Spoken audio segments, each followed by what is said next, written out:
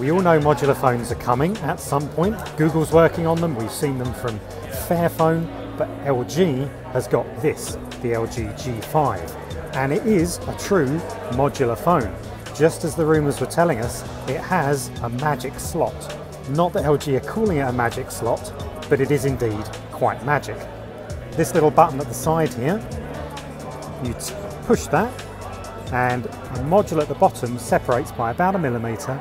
You give it a tug, and out comes a very big battery and a modular stick at the bottom, and you're left with a big hole in the bottom of your phone. Now LG is going to make different modules which then add functionality to the G5, and this is how it works. If you've never taken a phone apart before, you're going to get the opportunity with the G5. You separate the battery from this part here. You then take your battery and your new module and you clip them together, so you have this again. You take your phone and you slot it back in, and then you have a new module on the back, adding functionality. This is a true modular phone. Now this is the LG Cam Plus, and this is an extra camera module for your phone. It makes it easier to hold as a camera because it's a big grip on the side.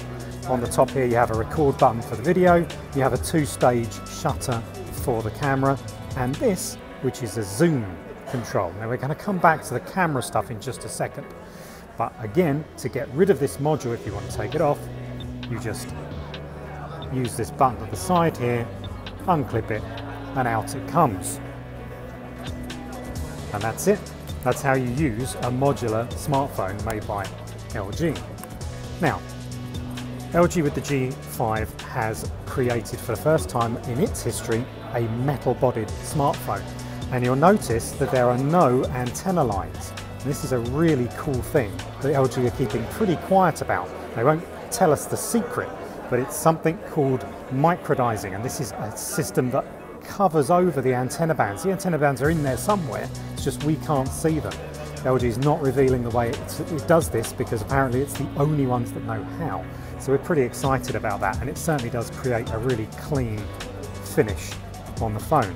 This one you're looking at here is pink, and they're doing it in several other colours, including a black and a white. Now while we've been looking at the back of the phone here, you'll see there's a fingerprint sensor in the centre, and the good thing is LG hasn't lost that rear button for controlling the power, so it's still a button as well, much like the V10, so we're pleased about that. The volume controls, however, are now on the side.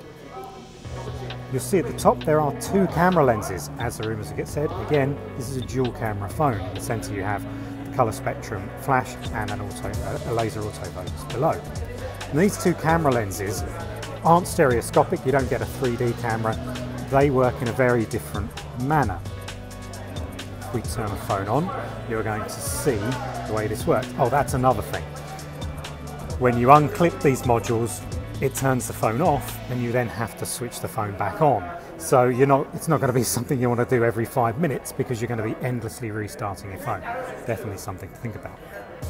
While the phone's starting up, see this is a 5.3-inch screen, a little bit larger than the, little bit smaller rather than the G5. But it has the same resolution, but it is much brighter, 900 nits, say LG, and they said take it to the beach and it will be super bright while you're down there. So let's have a look at the camera now that the phone has started up again. Let's spin round so you can see the exciting place where we're testing out the G5. Now at the moment, this is using a standard camera lens. You can see this icon here. That's using the single, normal, regular camera lens. You tap that and you get a super wide image. That's using the second camera lens. Go back to the start there just to see the difference again, and it's huge. It's 135 degrees. Human eye apparently is 120 degrees, so you're seeing considerably more than you would do normally, giving interesting creative opportunities for the camera.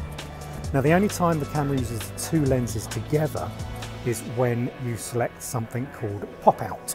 And pop-out again is a creative, fun tool.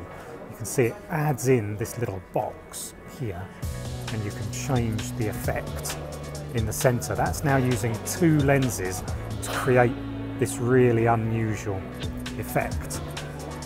Now if we go back to standard, switch this off, we go back to auto, so you're going to turn the phone over. Going to go back to using this zoom control here. Now LG say this is a hybrid system, so it has both digital and analog inside for zoom, and that's pretty great. It's also quite nice to use an actual button. So definitely the camera is, again, really exciting on the G5. Going back to the standard specs of this phone, this is a Snapdragon 820 processor inside with 4 GB of RAM.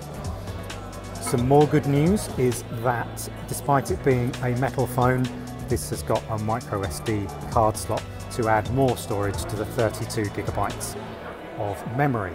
The final thing, this is an Android 6.0 Marshmallow phone, and if we shift here, you'll notice the distinct lack of an app tray, and that's because LG has completely removed it.